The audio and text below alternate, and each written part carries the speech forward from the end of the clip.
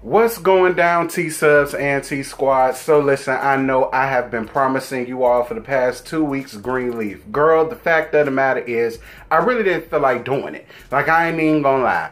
I ain't feel like doing it, and this review is more so gonna be a Cliff Note version of the past 3 episodes. 1, 2, and then the one from Thursday. I mean, the one from Tuesday. Yeah, 3.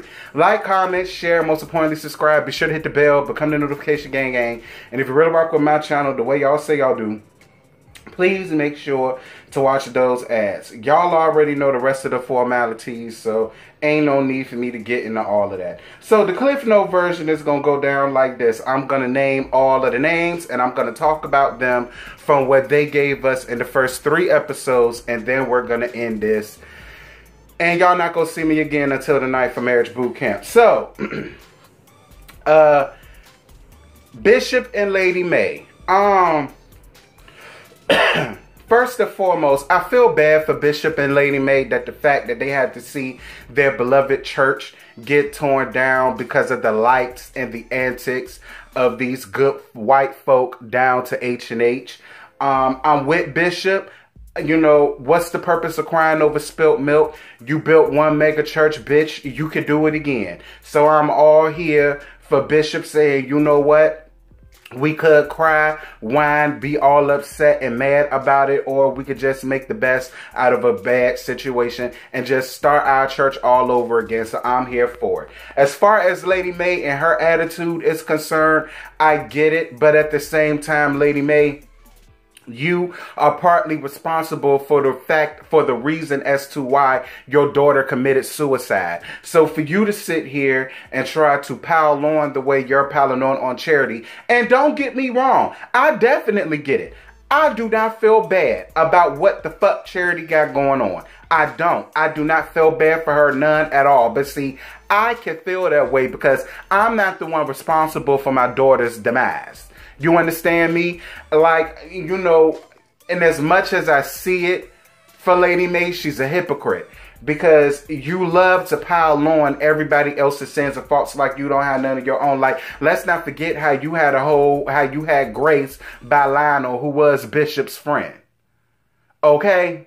And tried to hide it for all of these damn years. Okay? Don't do that. Don't sit here and try to act like you didn't know that Mac was fucking your daughter. Okay? Let's not act like that. Like, I hate when church people do that. So at the end of the day, while I understand you being upset and frustrated and mad at Charity and giving Charity her just dues, I'm still not here for you doing it by you being the messenger with all of the bull crap that you done had to go on doing this damn show. Clarissa and Jacob. Clarissa, I don't like you. Clarissa, I don't like nothing about you. I actually cannot stand your character. Me and my bestie done already made it up in my mind that they need to kill you off for this season because what you're doing, and it's confusing to me because I'm not understanding what his parents have to do and what they may or may not have done have to do with you and this divorce. Okay, there's a possibility that they stole that land, that their house, the land and the house that all of y'all living in from some white woman. It's a chance. Okay. Now what? Because you're not married to the bishop, you're not married to Lady May, and you sure ain't married to the white woman whose house and land that they stole. So I'm just completely confused and bewildered and befuddled, even if, you know what I'm saying, you was to use that. What does that have to do with your divorce? But I get it. Because you automatically, see, I honestly feel like she may have signed a prenup. And that's why she's using this to her advantage. Because more than likely, what she came into the marriage with is what she's going to leave out with and nothing more. Maybe child support for Winky, I mean, because Zora, ain't Zora 18 at this point? Yeah, so child support for her done ended. That gravy train done settled. And listen, I'm not all the way mad at Clarissa. Listen, get it how you live. Okay, pay your way, ho. But at the end of the day, I don't see it for you. I'm not here with you, and something bad gonna happen to you towards the ending of this season in this series, and I'll be all here for it. As far as Jacob goes, I can see Jacob and Tasha Skanks being together. I can. I honestly feel like out of all of the concubines that we done seen him with, Tasha Skanks probably holds more of a heartstring than anybody else, because as you can see, he went right back to that woman, and that woman knows a good man when she see her. See, after dealing with the likes of a Basie, you have no choice but to know and see and realize when you have a good man and when you don't.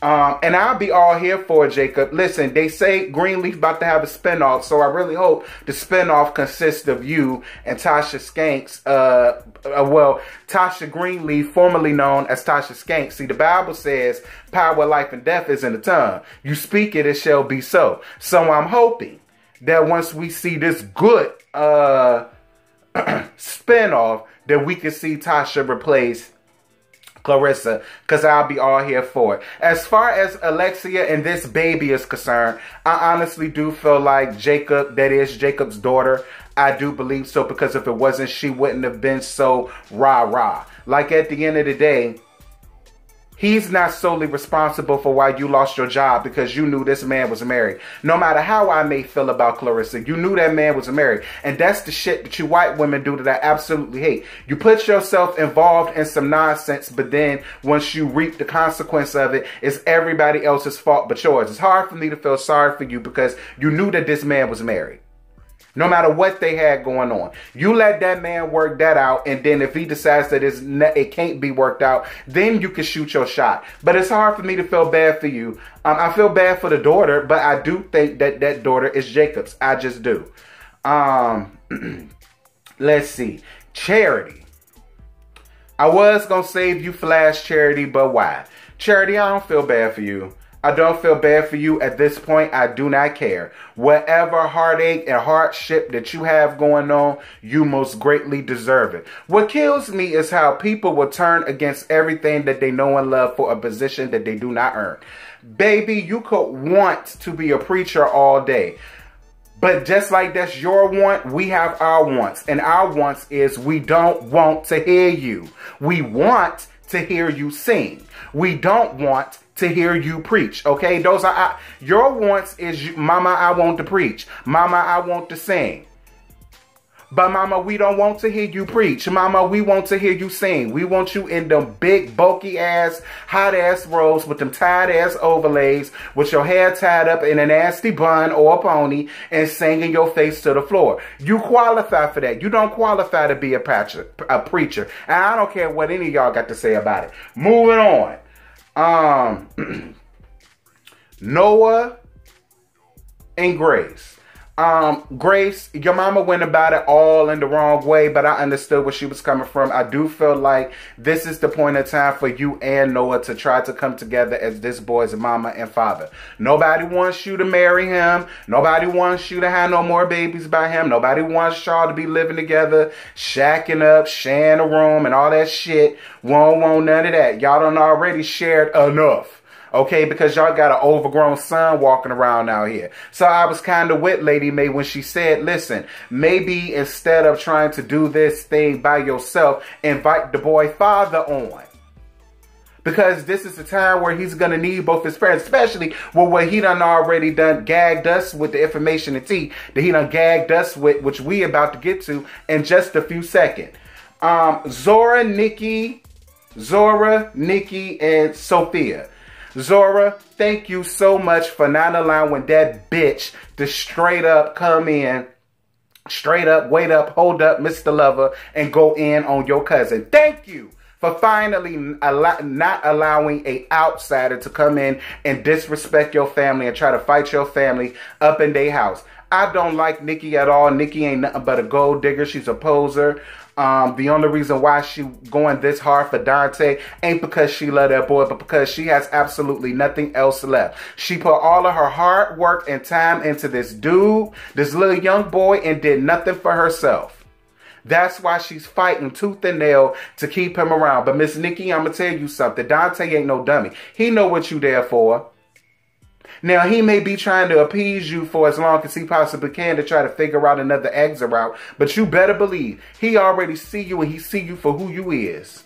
And it ain't much. And I was with Sophia. Listen, the minute when that girl looked at her and said, at least I can have kids, I was for Sophia going in and letting her have. And if I was Zora, I wouldn't have stopped her from going in on Nikki. And the only time I would stop is if Nikki was getting the better of her. Then we just gonna jump that hoe. Watch your mouth, little girl, because quiet as it's kept, your man don't even want you. While you sitting out here sending out this woman's titty pictures. And I never understood that either. Because at the end of the day, you a woman just like she is. What comes around goes around. The karma is a bitch and they call her one for a reason. You get my drift? Hang if you can hang, no pain, no gain. Last but not least, AJ and this boy. Listen, I told y'all last season, this is exactly what I said about AJ and that boy and them pills. And y'all could go back in my reviews to prove what I said. And what I said wasn't no bullshit. Shout out to Candy and Nene Leakin. I've been said a whole year ago, AJ could be sick. He's a felon, so he does not qualify for insurance. And he must be sick with something. And that's probably why he's stealing those medications. That's exactly what I said. I said, I think that boy is sick and he not telling nobody that he's sick. I said that. Please go back into my Greenleaf archive and find the video where I said it was last year. In the first episode, we found out that the little boy that Grace saw is the boy that the police brutally gunned down, and they call him the pharmacy cowboy or whatever it is because he was stealing shit. AJ finally opens up to Sophia and says that while he was locked up, he was gang raped. And one, if not all of the people that gang raped him gave him HIV. And that's why he doesn't want to be a part of a family. I guess he feels like he's going to die now, especially because, which leads me to why that boy came. I honestly believe that boy was one of the guys that probably raped him. And he probably felt bad for what he did. And so he's trying to make a bad situation right by trying to still get him his medications that he needs. And now that this boy is dead, AJ can't do it no more because he already was got found out about it and almost went down for it because he did do it.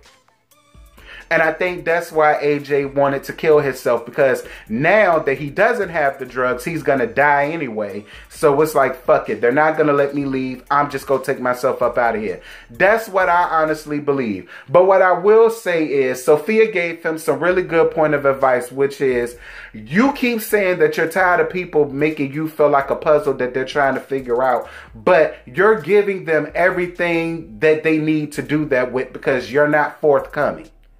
I hate when people do that. I hate when people want to get mad and upset for you treating them like they're on trainer wheels. But how else are we supposed to treat you when this is all that you're giving us? You're not opening up to nobody. You're not letting nobody know what's really going on with you, except for Sophia. I am glad that there is a Greenleaf outlet that he could go to. And who better to go to than your sister? So I was all here for it, and I'm glad that he finally told Grace the truth. Now it makes sense why you all sickly in the face and all raccoonish and your eyes sinking all around about your ass. Girl, it's cause you got AJ. Lord, I feel so bad because I actually like AJ. I don't give a fuck what none of y'all say. I like AJ. But y'all, that was the Cliff Note version of all 3 episodes. I gave y'all 3 episodes and one. Don't say I ain't never did nothing for you because you'll be a bald-faced lie. Y'all jump down in the comments. Y'all let me know what y'all thought about all 3 of the episodes. Let's get the discussion popping. And until tonight for Marriage Boot Camp, I'm going to holler at y'all later. Bye. I just woke up and I rolled up. I just woke up and I rolled up. And I got my plane ticket. That kush, that be my starter kit. I just woke up and